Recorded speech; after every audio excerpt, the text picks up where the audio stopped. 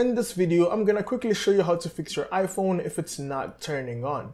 And this might be due to various reasons, such as, for example, having your iPhone stuck here on this battery screen when you connect your charger into your iPhone, or you might be stuck here on the Apple boot loop, or you might be facing a much complicated situation, which is having your iPhone stuck at the black dead screen. Do not worry, because in this video, I'll show you all the possible solutions for your problem, so you do not actually need to approach an Apple service center and spend a lot of money. There are many easy steps that you can actually perform on your own in order to see if you can fix your iPhone that doesn't turn on. Hey, my name is Shaq, and in this channel I help you fixing tech related issues. So if you're into tech content, consider subscribing here to the channel. 2 years back, I made a video on how to fix your iPhone that wouldn't charge, and that video got me more than 2 million views, which is exactly the reason why I decided to make a new video in order to show you how to fix your iPhone if it's not turning on, in order to help more people fixing their tech issues. The idea of this channel is to help you fixing your issues on your own, so you do not need to spend a lot of money. Without any further ado, let's jump straight into the tutorial.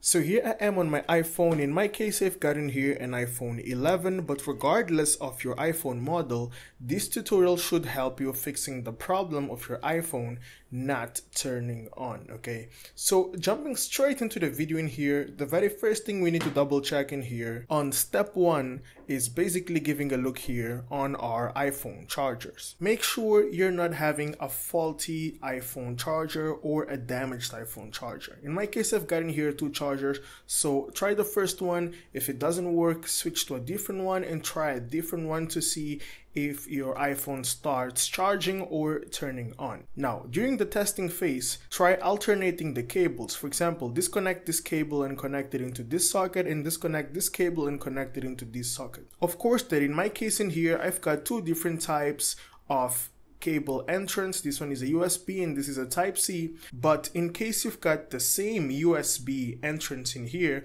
or the same Type-C in both of the USB cables, you can actually try swapping them and connect it into different sockets. It's also important to double check your sockets to see if they're working fine as well, because it also happens that your socket can be damaged. This is a very possible situation in here. If replacing your charger or your cable didn't work fixing the problem that you've got, we're gonna move straight into the second step in here. So basically on step 2, we're gonna perform a forced restart here on our iPhone device. Now, please note that the forced restart here is a procedure which is done differently depending on your iPhone model. So if you've got an iPhone 7 or 7 Plus, all you need to do is just press and hold the power button along with the volume down button. So if you've got an iPhone 7 or 7 Plus, press and hold both of them for like 5 to 7 seconds until you see the Apple logo here on your screen.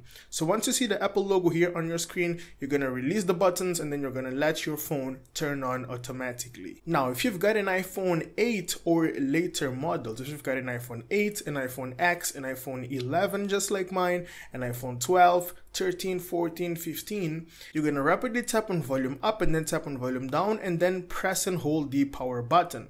This is how it goes.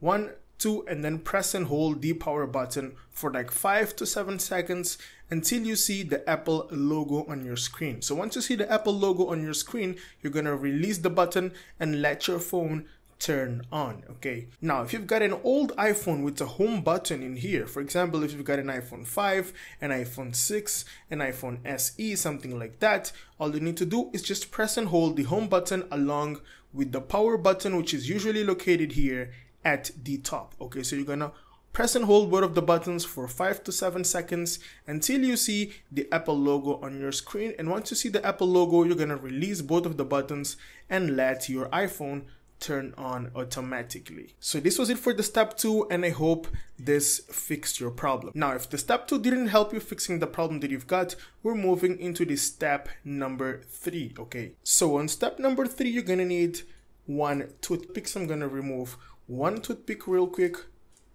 Okay, here we go. I've got in here 1 toothpick, and then we're going to be performing a few steps in here with this toothpick. So what we'll be doing in here is we're going to grab our phone and we're going to clean our charging port right here, because in most cases your iPhone charging port gets a lot of lint and dust, and this actually blocks the connection when you connect your charger into your iPhone, and your iPhone stops charging. So in order to clean it, we're going to insert the toothpick and make sure that it's only a toothpick, because it shouldn't be a material made up of something else. It should be made up of wood, and toothpick is the best thing you can use to clean. Okay, so we're going to insert it inside, pull it to the left, and then take it out. Insert, go to the left, take it out.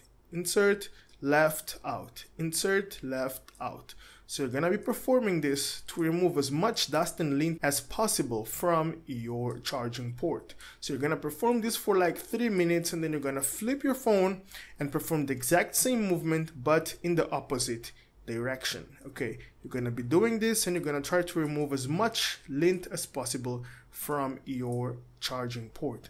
I don't know if it's visible, but as you guys can see in here, we've got a dark area here at the corner, which is actually lint coming out of my charging port. This is actually a procedure that you need to perform every 3 to 6 months in order to clean your charging port, because it's very common that we've got dust stuck in here when we go outside, walking, jogging, or simply being exposed to wind environments. Okay, so this is something you need to do periodically, and once you insert, make sure you try to touch the end. There's a wall at the end of the charging port, so you want to make sure you touch that end and you remove as much lint as you can. Okay, so this is a procedure that you need to do slowly and gently. Now, if this step didn't help you fixing your iPhone and your iPhone is simply still not turning on, we're gonna move into the next step. Now, in this step, if you've got your iPhone stuck here on this charging logo in here, as soon as you connect your USB cable,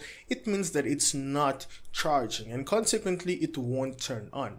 So if you are facing this situation right here, what you're gonna be doing is you're gonna connect your charger and you're gonna leave your iPhone charging for 2 hours continuously without touching your iPhone device. Obviously, you need to perform this step after trying all the first steps that I've showed to you previously in this video. Okay, it's important to follow the sequence of the steps.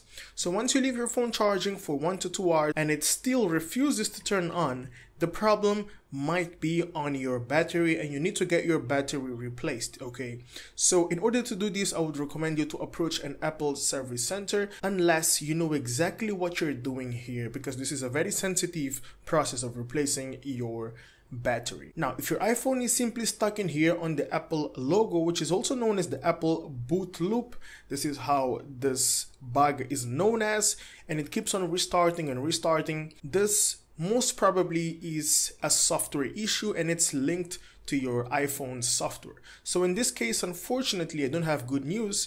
You'll have to restore your iPhone, and once you restore your iPhone, unfortunately, you're gonna lose all your data unless you had a backup made in your computer in order to restore it from. Okay, iCloud backups also do work in this case, and make sure you only perform this at last possibility after trying all the possibilities, because in here you're gonna lose your data. So in this case, we're gonna need a USB cable, we're gonna need a computer as well, and we're gonna need to put our phone into DFU mode. And in order to follow all these steps, I've got a video that I've recorded showing all the detailed steps on how to actually restore your iPhone. So just tap in the link in the description box below.